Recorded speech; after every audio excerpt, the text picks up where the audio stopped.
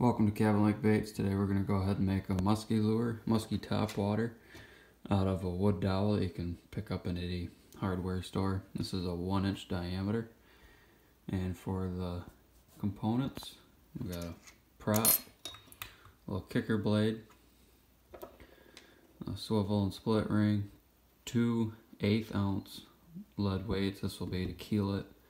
Some 80-pound split rings for the hooks, 1/0 owners, number 4 hollow beads, and a saw and blade knife. And we're going to go ahead and cut this down to 5 inches. Alright, so there we have our 5-inch chunk. Wasn't the cleanest cut, but that's alright. We'll use this as our tapered end where the blade's going to go. Now we're going to go ahead and start shaping it up with our blade knife. There we got a good taper going in the back third of the lure. Now we're going to go ahead and slope the head up.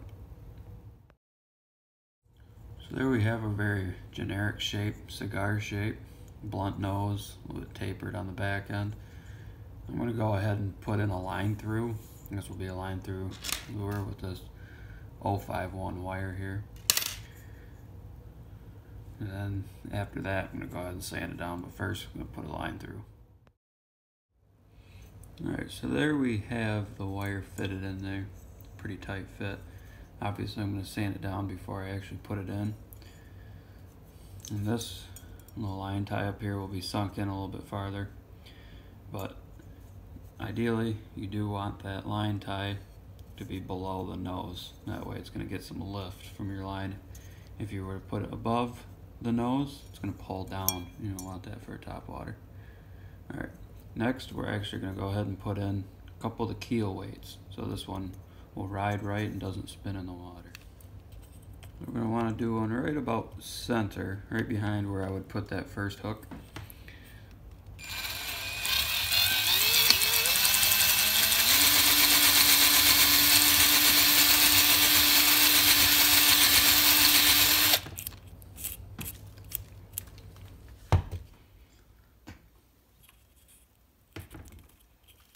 So we have the lead down in there. I'm going to go ahead and cap that off with baking soda and super glue. Once I get the wire in, first I'm going to go ahead and sand this up, get that all cleaned up. This 60 grit sandpaper really makes quick work. I would suggest using 60 grit. Start it off and going up to 120 and then 200 and so forth until you get the finish you like. But I'm going to keep sanding with 60 until I get it where I like it. Alright, so I'm liking where that's at with the 60 grit. I'm going to go ahead and move on to 100 and then 220. 220 is usually where I end up with these. So there we got it. Got down to 220 where I like it. We're going to go ahead and get the wire through. We got the weight in there. We're going to go ahead and put the baking soda and super glue in. So that's all in place, and then we're going to go ahead and sand it one more time when we get that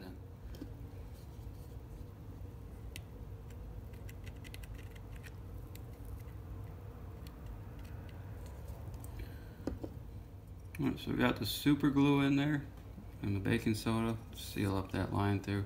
Next up, we're going to sand this up a little bit better, clean it up. And we're also going to go ahead and put our hook hanger in right about there, right above that center. Now we got that line tie through there, just a touch off to the left of the line through so you don't cut that. And then we got that sanded up a little bit. We will touch it up a little bit more with 220 before we put on a clear coat. But first, we have to attach this little kicker blade. This little clicker blade will be coming in contact with our little prop in the back. So we're going to have to line that up perfect, find the right spot for that to go in. So this is what that little kicker piece will be attached to. That's just a little looped off 030 wire, real simple. I'm going to drill a hole right in here. Have to sneak up, and I will mix up some 5-minute epoxy, put that in. Drill that hole. Nope.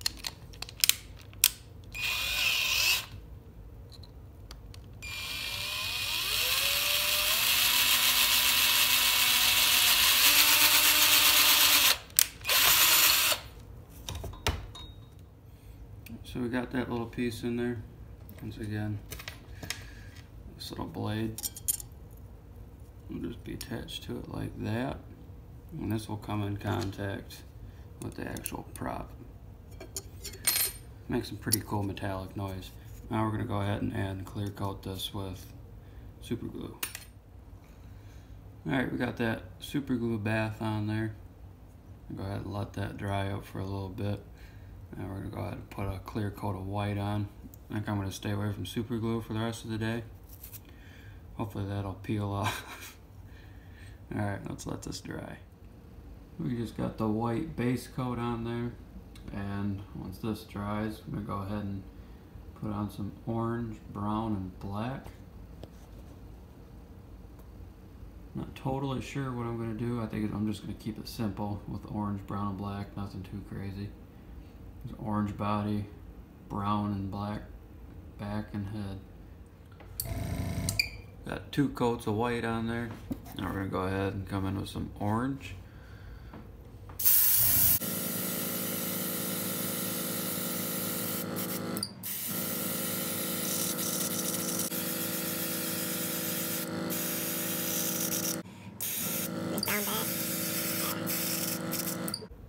There we have it, real quick and dirty. So there we have a pretty basic color, just brown, black, orange. I was thinking about putting in some vertical lines, but my detail brush is down for the count currently, so I just have my cheap brush. And I think that's going to be my basic color. I'm going to wait for that to dry. I'm going to put on some eyes and we'll see if I add any detail to it. Got my epoxy mixed up. I'm using DevCon 2 ton. I got a little bit of red glitter and some silver glitter in there. Go ahead and paint it on. Top that off.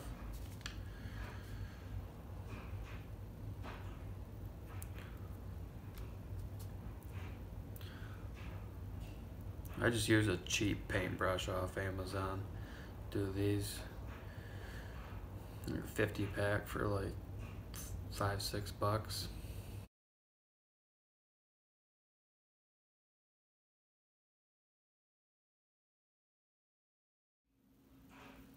I do not have a rotisserie, so I pretty much just sit here and spin it. I watch for any blemishes or anything that might pop up. I do have a little bit of playtime with that still. Typically I just have to sit here and spin it for 10-15 minutes. It's pretty solid. And that's pretty much it. I'll wait for this to get hard. It should be set by this evening and I can put on the hardware. Now it's time to put on the terminal hardware part. First we're going to go ahead and add the little spinner blade. You got this on 2 little split rings and a swivel. And these are light, I'll just use my fingernail to pop that one on.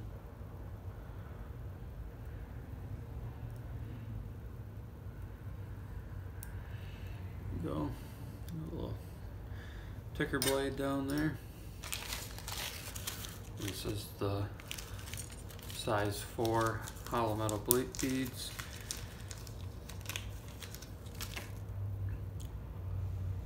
Slide one down there. Go ahead and put the prop on. As you see,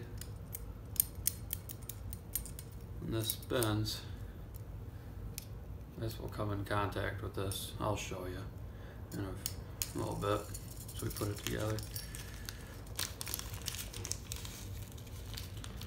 And then I like to go ahead and put 3 more beads on.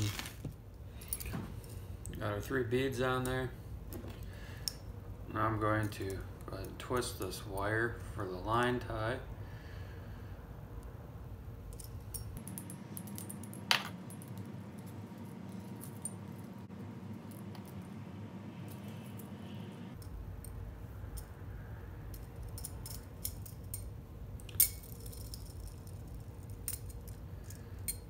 position that so it's gonna hit right there.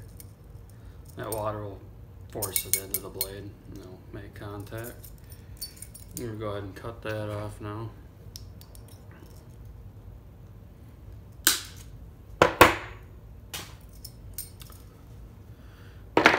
And attach the hooks. I like using these 2X heavy split rings. These are 80 pound.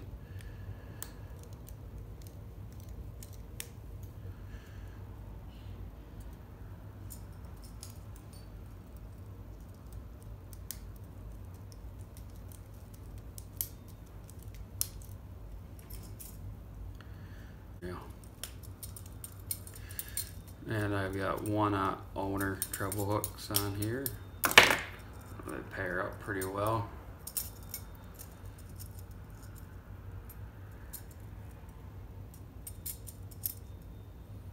And there you have it. Show you what the action does here, but essentially this little ticker blade just long enough to make contact with the prop itself, and it makes an awesome little racket in the water. We caught 4 muskies on top water last year, and all 4 were on a variation of this guy right here, and that's not going to get caught on that treble hook. No snag, no tangling, just a slick little lure. I'll show you the water, or in the water action, show you what it sounds like. I'm going to try and get this on film the best I can.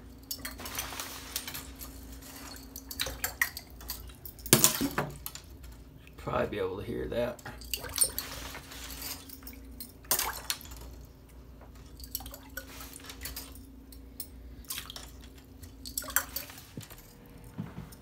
Well, there you have it, the wood dowel musky lure. Hope you enjoyed it. This will actually be part of a series. I got